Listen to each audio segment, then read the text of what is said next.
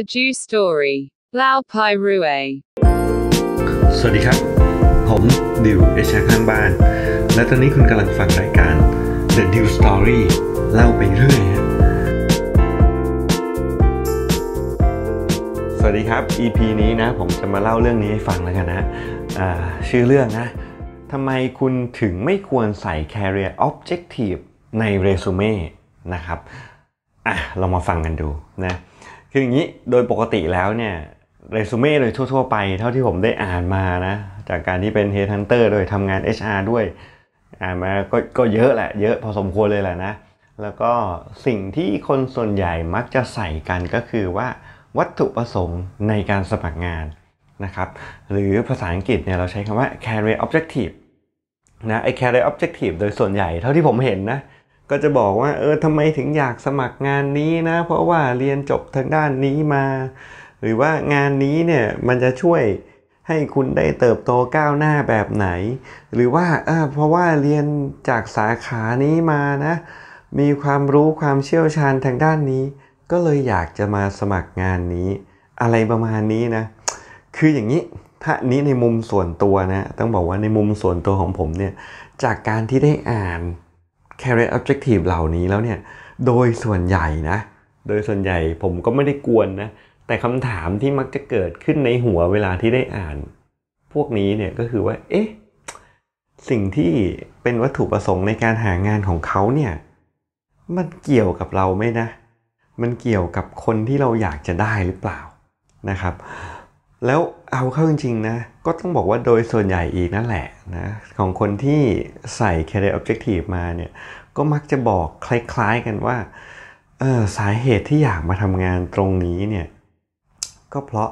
อยากจะให้ตัวเองเนี่ยได้เติบโตก้าวหน้าเป็นนู่นเป็นนี่เป็นนั่น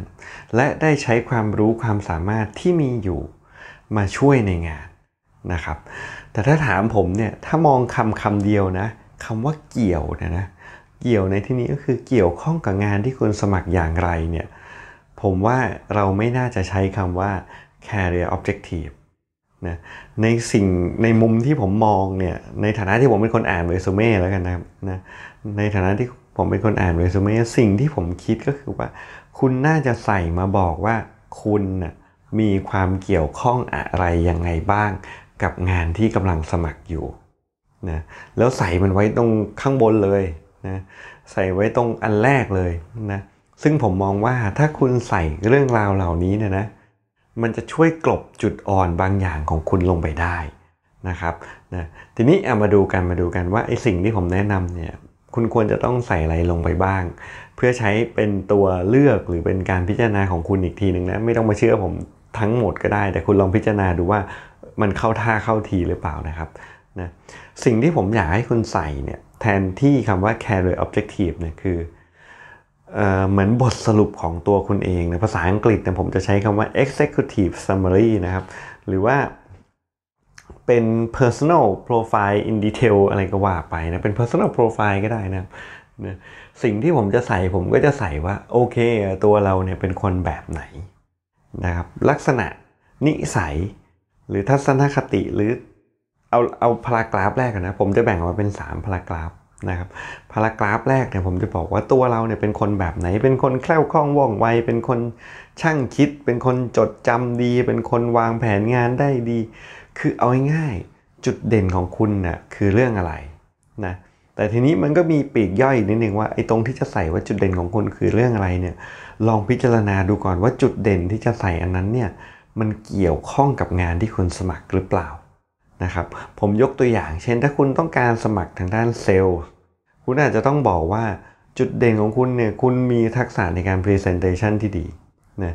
มีทักษะในการโน้มน้าวจิตใจผู้อื่นที่ดีและถ้าใส่ตัวอย่างเล็กๆน้อยๆลงไปได้นะครับนะผมว่ามันจะเป็นเรื่องที่คนอ่านแล้วมันน่าสนใจนะมันน่าค้นหามันน่าเรียกมาสัมภาษณ์นะเพราะเอาจริงๆแล้วเนี่ยเรซูเม่เนี่ยมันคือด่านแรกที่จะทำให้คนสนใจและเรียกคุณไปสัมภาษณ์นะครับนะเพราะนั้นพารากราฟแรกของผมเนี่ยจะบอกถึงลักษณะนิสัยนะลักษณะบุคลิกภาพอะไรก็แล้วแต่ของเราเองนะครับส่วนพารากราฟที่2เนี่ยที่ผมแนะนำอยากให้ใส่คือประสบการณ์ที่ผ่านมาของคุณคืออะไร นะครับถ้าคุณสมัครงานตรงสายเดิมมันก็ไม่ยากถ้าคุณสมัครงานตำแหน่งเซลล์แล้วคุณทำเซลล์มาตลอดทำมาร์เก็ตติ้งมาบ้างเนี่ยคุณก็สามารถใส่ได้ว่าคุณทำงานเป็นเซลล์มากี่ปีนะมี achievement อะไรบ้างนะจุดเด่นของคุณเนี่ยในงานผลงานของคุณที่เด่นๆมันมีอะไรบ้างนะครับหรือแม้แต่กระทั่งคุณเคยทำงานเซลล์มาสัก3-4 ปีแล้วทำงานมาร์เก็ตติ้งมาด้วย2 ปีนะเพราะฉะนั้น2งานนี้เนี่ยคุณทำมาหมดแล้วเนี่ยมันสามารถมาประยุกต์ใช้ด้วยกันได้ซึ่งคุณคิดว่ามันน่าจะเป็นประโยชน์ต่อบริษัทอะไรทำนองนี้นะอันนี้คือพารากราฟที่2นะครับส่วนพารากราฟที่3เนี่ยย่อหน้าที่3คุณอาจจะใส่ก็ได้ว่าโอเคนอกเหนือจากสิ่งที่บอกมาข้างบนเนี่ยคุณยังมีทักษะอย่างอื่นเพิ่มเติมอีกนะที่มันเกี่ยวข้องกับงานนี้หรืออาจจะแบบไม่ได้เกี่ยวตรงๆแต่มันสามารถแบบใกล้เคียงนะเอามาอ้อมๆมาใช้ด้วยกันได้เนี่ยเพราะฉะนั้นเนี่ยลองเรียกคุณมาสัมภาษณ์เถอะนะคุณอาจจะได้เจออะไรที่มากกว่านี้หมายถึงผู้สัมภาษณ์อาจจะได้เจออะไรที่มากกว่านี้ที่เป็นประโยชน์มากกว่านี้นะถ้าผมพูดโดยภาพรวมนะถ้าผมพูดโดยภาพรวมเนี่ยผมก็จะบอกว่าไอ้ executive summary ตรงนี้เนี่ยมันเหมือนเป็นคำโปรยโฆษณาตัวเองนะเพราะเรซูเม่สมัยนี้เนี่ยมันไม่ใช่ประวัติส่วนตัวในการสมัครงานแล้วมันต้องมองว่าเรซูเม่คือใบโฆษณานะครับเป็นใบโฆษณาส่วนตัวนะใบโฆษณาสินค้าก็คือตัวคุณเองนะคุณจะเขียนโฆษณาของคุณแบบไหนที่อยู่บนพื้นฐานของความเป็นจริงนะย้ำนะอยู่บนพื้นฐานของความเป็นจริงอย่าได้โกหกเป็นอันขาดนะเพราะฉะนั้นอย่างยกตัวอย่างนะสมมุติผมไปสมัครงานเป็น HR Manager นะครับผมก็จะบอกว่าโอเคโดยส่วนตัวผมเนี่ยนะผมเนี่ยเป็นคนที่ชอบทำงานกับคนนะจริงๆแล้วเนี่ยผมเป็นคนที่มีความกระตือรือร้นชอบศึกษานู่นนี่นั่นเพิ่มเติมด้วยตัวเองนะไม่ว่าจะเป็นจากการอ่านหนังสือจากการดูวิดีโอจาก YouTube หรือจากการไปเข้าฟังสัมมนาและรับฟังความคิดเห็นจากผู้อื่นนะครับนะประสบการณ์ที่ผมเคยทำมาเนี่ยผมเคยทำ Headhunter มาประมาณ4 ปีนะซึ่งใน4 ปีตรงนั้นเนี่ยมีอยู่ช่วงหนึ่งที่ต้องเป็นคนที่ทำหน้าที่ทำเรื่องของ walk-in interview จัดงานอีเวนต์ใหญ่นะทำ walk-in interview แล้วก็ไปตามมหาวิทยาลัยเพื่อจัดเป็นแคมปัสรวมทั้งต้องสร้างนะครับวิธีการหรือเวิร์กช็อปในการหาคนให้ได้ตรงกับความต้องการของลูกค้าหลังจากนั้นแล้วเนี่ยผมมาทำงานเป็น HR Manager อยู่ประมาณสัก7 ปีนะซึ่งใน7 ปีนี้เนี่ยรับผิดชอบงานทุกฟังก์ชันและผลงานที่โดดเด่นก็คือดูแลเรื่องของ performance management system ซึ่งต้องเปลี่ยนจากระบบเก่ามาใช้ระบบใหม่รวมทั้ง create กิจกรรมต่างๆที่ส่งเสริมให้เกิดความผูกพันของพนักงานยกตัวอย่างเช่นการสร้างชมรมพนักงานให้เกิดขึ้นนะโดยใช้คอนเซปต์ที่ว่าคนเรารักกันแล้วมาอยู่ใกล้ชิดกันเนี่ยจะทำให้รักกันมากยิ่งขึ้นและถ้าบริษัทสนับสนุนถึงแม้ว่าจะเป็นกิจกรรมที่ไม่ได้เกี่ยวข้องกับงานพนักงานก็จะรู้สึกว่าบริษัทนี้เป็นบริษัทที่น่าอยู่เพราะไม่ได้รีดเอาแต่ผลงานแต่เพียงอย่างเดียวนะเพราะฉะนั้นเนี่ยจากทั้งหมดที่กล่าวมาเนี่ยผมยังมีจุดแข็งอีกว่าผมเป็นคนที่ชอบทักษะการคิดวิเคราะห์มีการจัดลำดับความสำคัญของงานที่ดีมีการวางแผนที่ดีสามารถเป็นโปรเจกต์แมเนเจอร์ได้ด้วยจึงอยากจะสมัครงานเป็นผู้จัดการฝ่ายทรัพยากรบุคคลในบริษัทของท่านอะไรประมาณนี้นะคือนี้พูดแบบเร็วๆนะเพราะนั้นเนี่ยเวลาที่เราจะต้องวิเคราะห์ไอ้เรื่องการเขียนพวกนี้เนี่ยครับหลักใหญ่ใจความเลยเนี่ยคุณต้องเข้าใจไอ้ตัว job description ในตำแหน่งงานที่คุณกำลังจะสมัครก่อนนะเพราะถ้าคุณเข้าใจตรงนั้นแล้วเนี่ยคุณจะรู้ว่าเขากำลังต้องการหาคนแบบไหนแล้วคุณเป็นคนแบบนั้นหรือเปล่านะหรือคุณเป็นได้หมดแหละนะ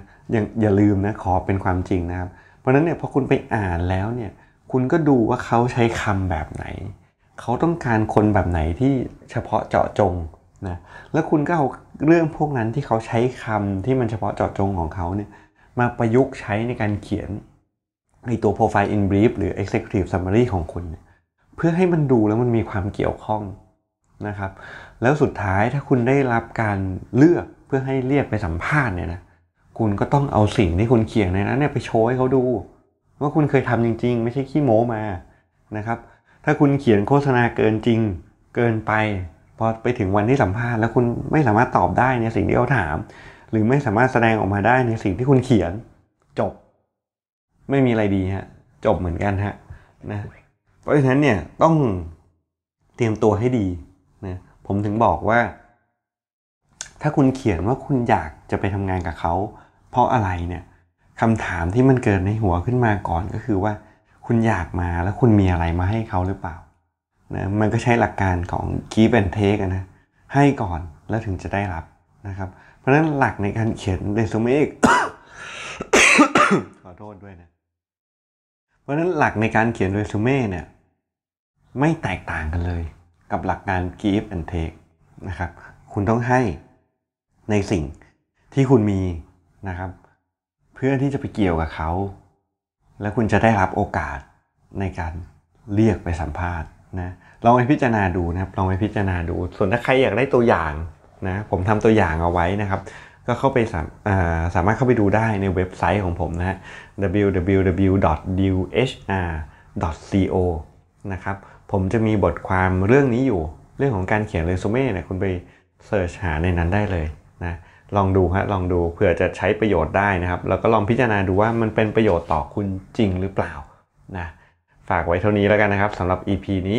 ขอบคุณมากๆครับสวัสดีครับ